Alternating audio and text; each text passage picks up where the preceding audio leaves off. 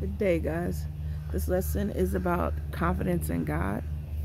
So if we go to 1 John 4:17, it says, "As I live in God, my love grows more perfect. I can face him with confidence on the day of judgment because I live like Jesus here in this world."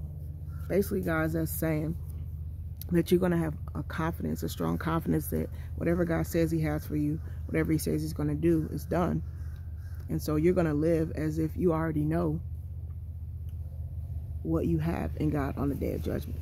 So with that being said, let's start off today with a prayer that you guys have your confidence in God and know what his word says for you.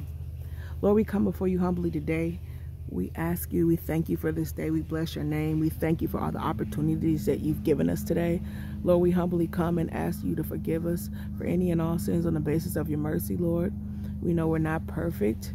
We're just walking this life as a vessel, and you are living through us. You're breathing through us. So we thank you for the breath that we have this morning. We thank you for the confidence that we have in you, God, that all things and everything is done, that you're going to give us a perfect end, Lord. We thank you for waking us up today. We thank you for our family. We pray for this nation. We pray for our individual families. We pray for our friends and neighbors, Lord.